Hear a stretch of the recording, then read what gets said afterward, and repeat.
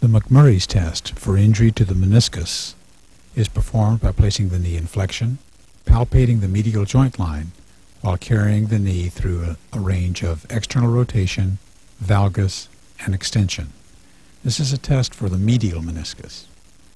Similar McMurrays testing for the lateral meniscus is performed by placing the thumb or fingers on the lateral joint line, flexing the knee, internal rotating the tibia, and applying varus while extending the knee.